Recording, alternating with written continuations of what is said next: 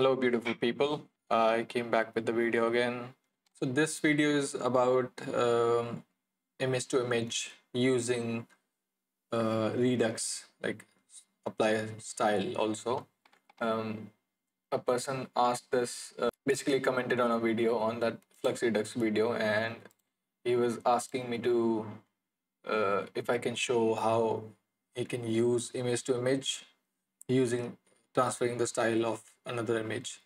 So it's not that difficult. So I'm going to show you 2 3 examples where you can use this, and also if you want to use face, I guess you can use PuLID also. There's a bunch of things you can do with the Redux model and just a basic apply style model. If you've seen my last video, I have created this workflow for you guys. Everything is same. I didn't change anything. Like, but I'm just using unit loader, the gguf model quantized version, Q8 FluxDev Q8. If you want this, I will link this into description also.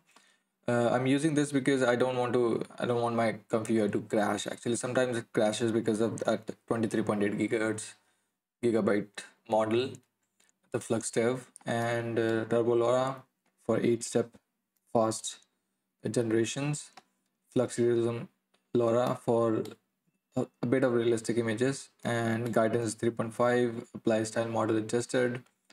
I already show you where you can download that, and then dual clipper as usual, Flux VA single clip Flux 1 Redux dev, and I'm using empty latent, which is 1011. I mean 1024 by 1024. Okay, let's just ignore all of this. So I'm just adding obviously a control net for image to image because that gives me that control. Okay, I would I would recommend you to just create small workflows and save it. So you can just, if I want this control net, I just go to node templates and Flux control net, and this is my workflow that I have created, small workflow. So you can create these, and you don't have to create a workflow, small workflow, and connect them again and again and again. You can just create it and save it. How you can save it? Just select all of these, right click here, save selected as template. Okay, click on that, name your template, and just click OK, and you will find it here, node templates, and here you go. Okay, so you can do that. So I'm using Flux Control Net Union Pro. It's a third-party control net. The preprocessor I'm using depth anything V2 preprocessor because depth it has a good. I like depth control because it retains every like the position and everything, but it gives the generation more space to generate new details. I'm using apply control net.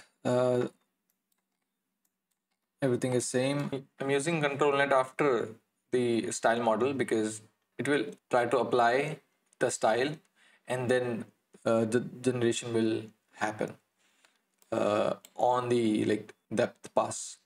And this is the image that I'm using.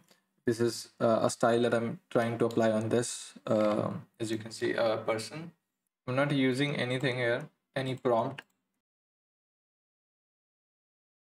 As you can see, nice and good depth model working. This is good. As you can see, I've created these images, and this was the results. For style reference, I've used these images, and this was the image for image to image. So these are the results. I was using this and this image for style transfer, and we were doing the transfers on this image. As you can see, the results are pretty nice. This is a 0.5 redux strength. This is a 1 redux strength.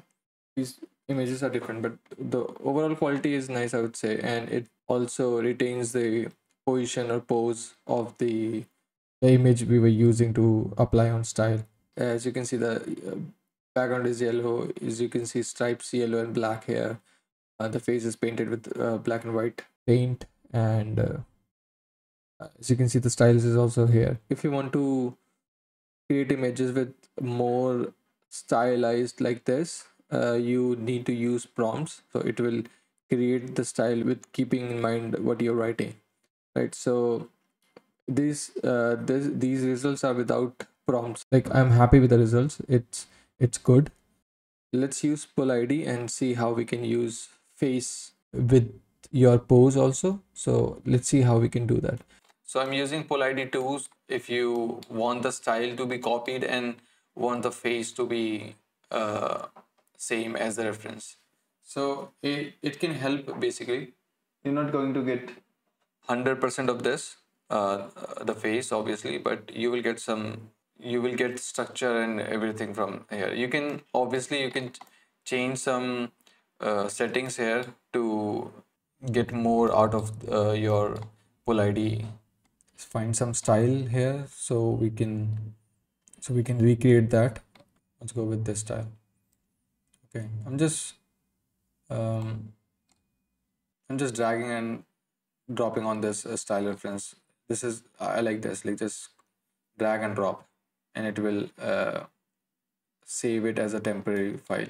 Like, this is a workflow that I've already created, like a simple workflow of PuLID. I'm going to just upscale this reference, so the generation will have more space or pixel. I resize the um reference image, and let's just see what happens. Okay, and remember, there is no prompt here right now. For prompt, you have to do something like we have to create a timestamp for guidance of image and prompt separately. Let's see the results here. Okay, so this is the result. As you can see, the style is good here. It's not as bright as this image, but the style transfer is pretty much okay because we are using PuLID. We can't just pump up everything. Like, I have decreased the Redux strength to 0.5, but that's it. I guess that's what you can do with the, if you want to use image to image with a style reference, you can use this workflow, and I guess that will be good. This is optional. You don't have to do this, obviously.